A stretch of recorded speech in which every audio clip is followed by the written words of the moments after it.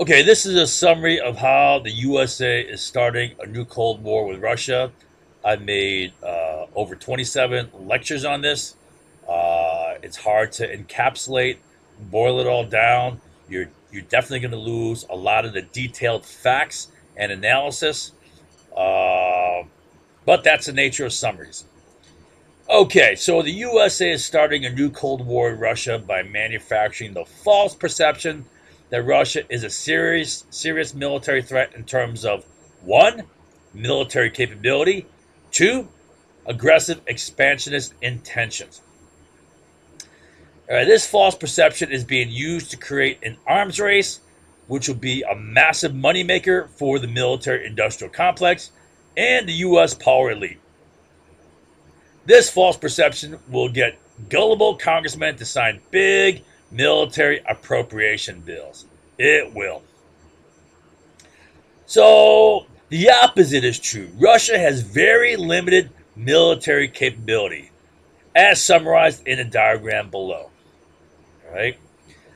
All right, so the focus of this diagram, the centerpiece is Russia's incapacity for offensive military adventurism.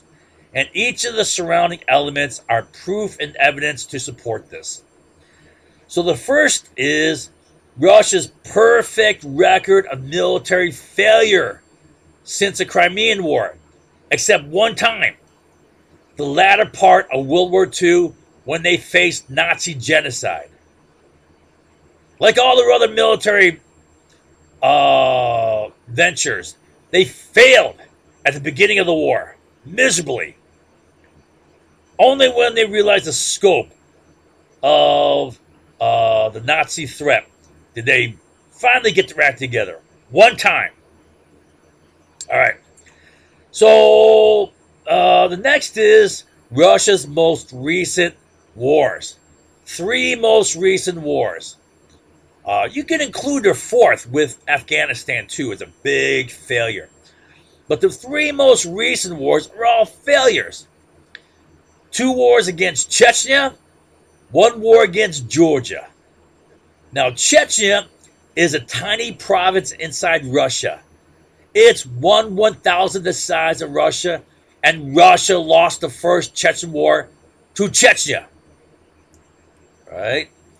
I mean, I don't know what's comparable in the United States as far as geography, but let's say a small state like Rhode Island, let's say, USA loses a war to Rhode Island militiamen. All right, that's how pathetic it is. All right, and it took 10 years to get the second war under control against Chechnya. And then Russia's war against Georgia was a military debacle against tiny Georgia with a weak military. And it wasn't even all of Georgia. It was only two provinces within Georgia, Abkhazia and South Ossetia. Small. Russia had problems there. Russia's poor military capability, right, and readiness. Now, the first thing you got to look at is Russia's GDP. Russia's economy is small, 1/13 the size of USA's. Plus, it is highly vulnerable, being overly dependent upon hydrocarbons. It's also vulnerable to sanctions. All right? And the economy is the basis of your military power. That's a pool of resources you draw from to build your military power. On top of that, Russia is militarily, technologically backward, especially compared to the United States, high tech. Russia has an incapacity to build their most modern weapons in significant numbers. All right? They only have prototypes of their T-14 tank, about 20 of them. They only have about 11, I guess it's around 10 prototypes of their Su-57 and one actual finished model. One. That's it. All right? And their readiness is horrible. Their maintenance is horrible. Russia has so many diverse models of weapons and equipment that it's hard to logistically support their maintenance. All right. And that has been proven out in failures of logistics. Their trucks break down. In South Ossetia, a 40 by 40 mile territory, they had logistical problems because trucks were breaking down. That's pathetic. Russia has rampant military corruption that is historic. It's a pattern that hurts your material readiness. It also hurts your personnel problems, eroding morale. Russia has manifold military personnel problems in recruiting, training, retention. 42% of their enlisted force is one-year conscripts who don't get trained. Now, there's historic high rates of desertion in the Russian military. I mean, every damn war. Except Afghanistan. Even though there were desertions there were defections to the enemy, but there wasn't that much. Why? Where are they going to go in Afghanistan? All right? Every other damn war, there's high desertions, including World War II. Massive desertions. High rates of conscription evasion, which is draft dodging. So another key problem is Russia's problem with internal stability and their long history of failed wars triggering revolutions. Russo-Japanese War. You get the 1905 revolution. World War I. Big military failure. You get two revolutions. The February Revolution and their October Revolution. You get the failure in Afghanistan. That was a key factor for the breakup of the Soviet Union. Now, the 2019 RAND Corporation report on Russia's military power states that Russia's primary military threat is internal stability. That's what they fear the most. This is a long-term problem. They fight a bad war, there's going to be revolution. There's going to be internal, instability, riots, discontent. Certainly, Putin's election is going to be put at risk. All right. Another thing that's thorn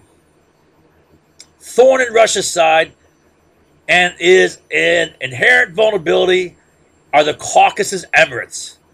All right. Way down south, that area just north of the Caucasus Mountains, which span between the Black Sea. I'll show you a map real quick.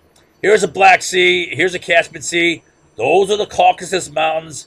This is the border of Russia's southern border.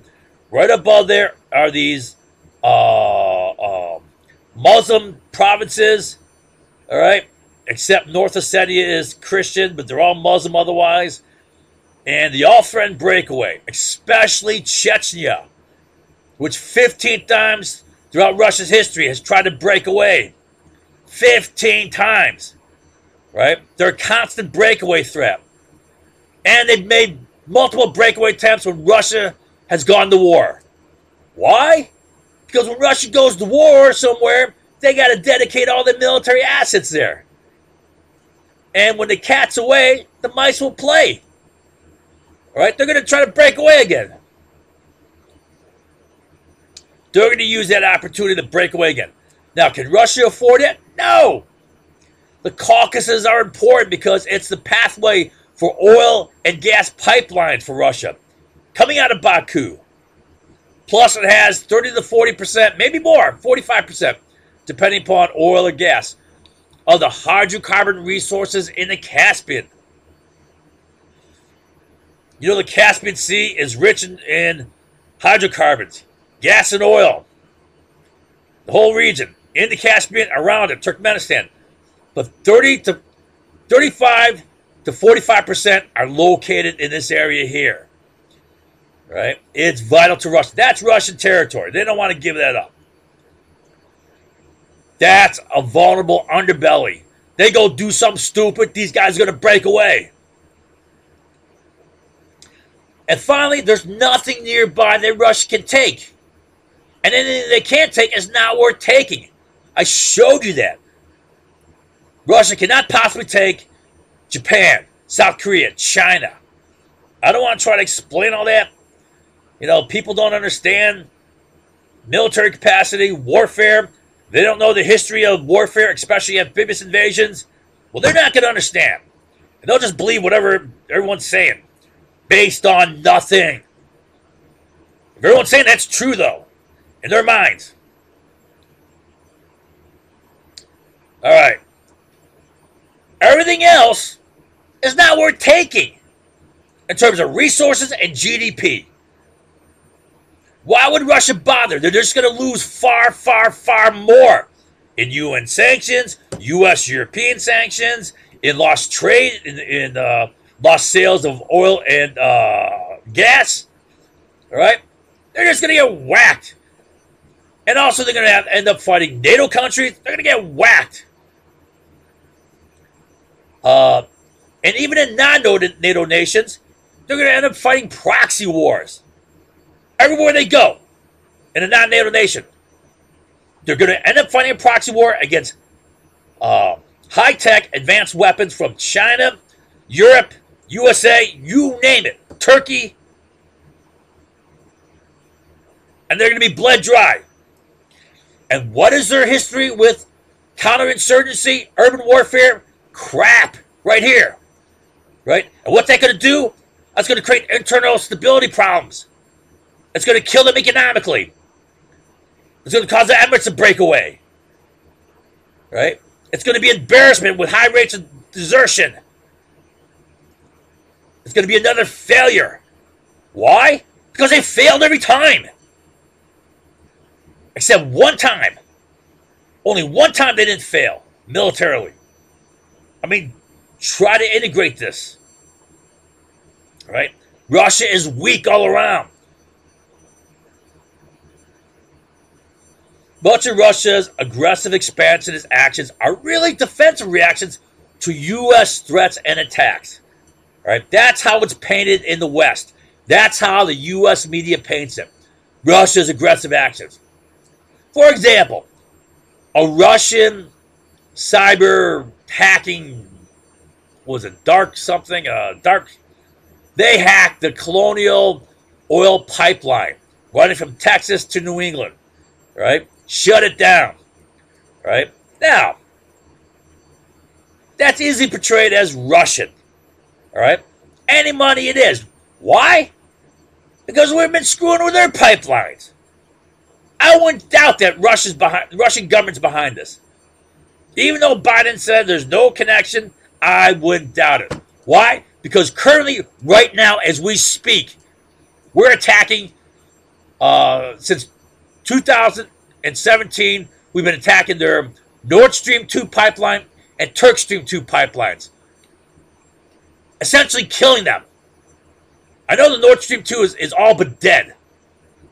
Right? We're killing Russian pipelines.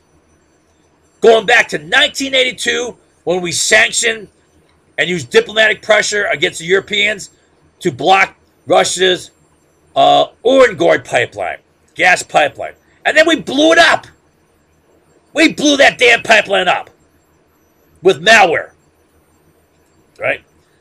So, you're going to say, oh, Russia is aggressive. Well, it's aggressive, but it's also payback. And payback is also often deterrence. Don't screw with us again, or you'll get it back the same. Right?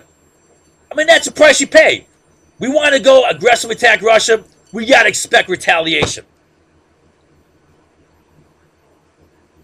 Don't think we can get away with anything with no consequences.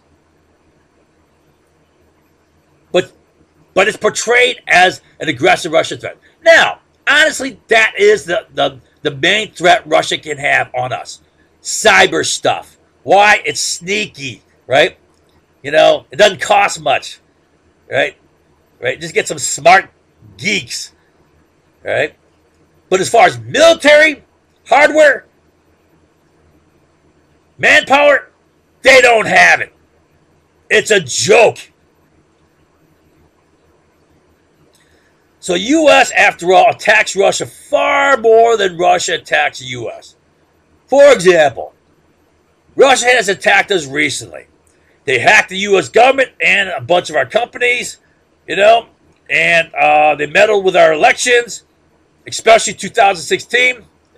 No doubt they meddled with 2020, but with less effect, right?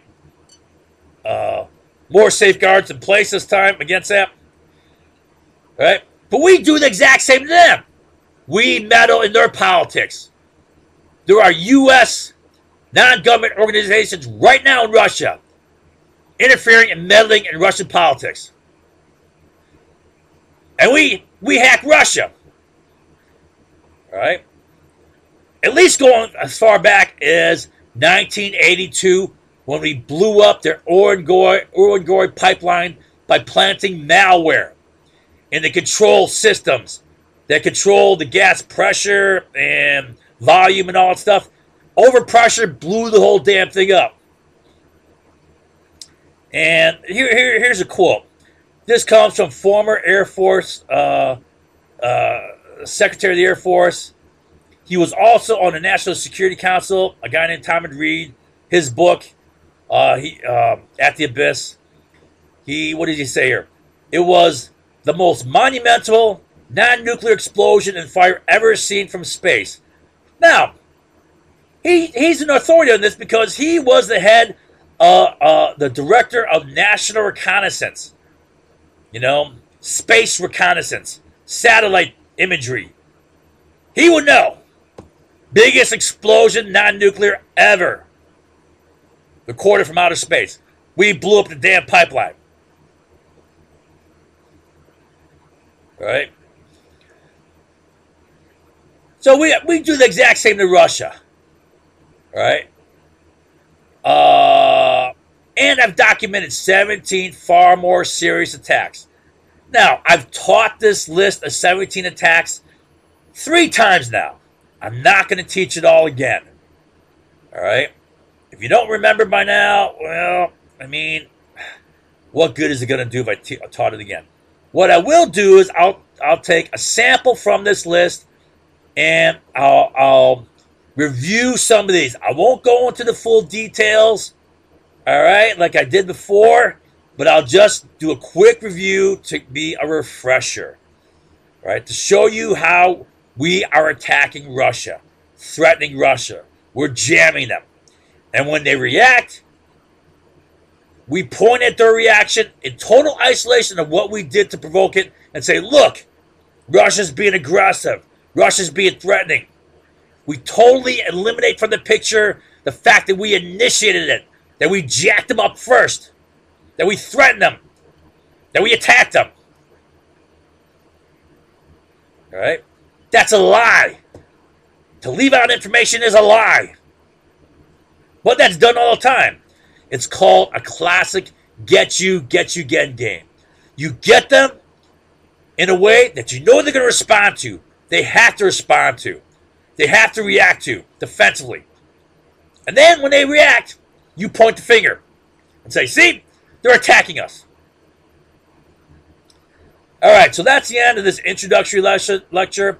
Again, I'm going to do the summary bit by bit, piece by piece.